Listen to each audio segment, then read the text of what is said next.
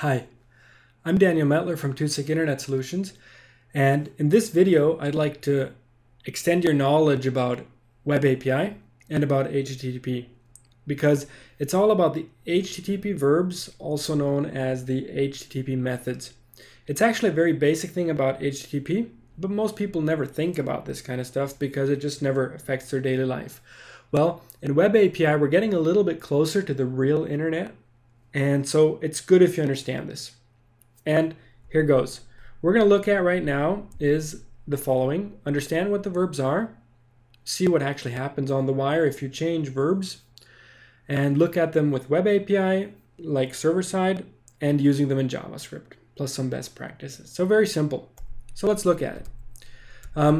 Just briefly, if you look up the HTTP verbs in Wikipedia or something, it'll tell you something that this was defined in HTTP, and it's like get, post, head, and things like that. And I'm just going to show you a simple example of the feedback form. If I would do a complete here, then I'm going to tap this. I get the message that we know from the previous video. It's now going to be set to completed. And if we look at this request here inside the, I actually did the refresh already. Here, this is my request. Then you will see that what I'm actually doing here is I'm saying get and this path here with the ID so-and-so. This means I did an HTTP request with the verb get. Let's clear all that and do a delete request. I'm not going to click OK yet to prevent the refresh. So this is my get request and my delete request, and you'll see it says delete this and this path. The idea behind it is that I'm kind of like saying this is a path to my thing, like it could be a JPEG file, and I want to delete it. So the verbs or the HTTP methods say what I want to do, and they pass in parameters. Now, in reality, you could just always use get for all I cared. Because the verb doesn't really mean anything what you can send or can't send. It actually just kind of is that first word saying, what is your intention? Are you planning to get this file? Are you planning to delete this file? Are you planning to upload a new file with that name? Technically, you could do all this with get requests and just post the file with a get request, but it would just not be clear what you're trying to do.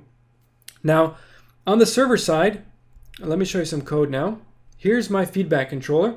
And for example, if I am doing the complete, then I am expecting an HTTP GET. I said that in my web API, I want to get.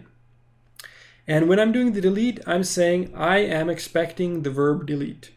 Now, technically, I could, of course, also do a delete with an HTTP GET, but it just wouldn't be nice. So best practice is to use the verb, the word that clarifies your intention.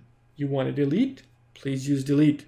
You want to retrieve data or just send a simple message like do a delete message, then use a get.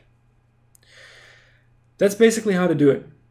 So in most cases, you'll be using post or get to like make simple changes to information.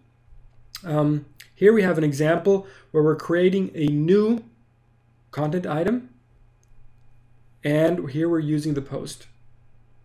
So this is more or less it. Read up on it some more, try it out, and if you're using it on the code side, of course, the JavaScript, you will notice that this is my little dashboard, and in one case I'm using webapi.get, feedback complete, and the other case I'm using WebAPI delete, feedback delete. So that name there in the JavaScript will determine which verb gets sent along. So very simple. I hope you liked it, and I hope you understand it and can use it for your code. What's in the following videos, we're going to look at security, at routing, and at debugging problems, because the more you start doing this, you'll see something may not work the first time you try it, and then it's important that I can help you find out how to fix it. This was Daniel Metler for Tusik Internet Solutions in the DNN community. Thank you for watching.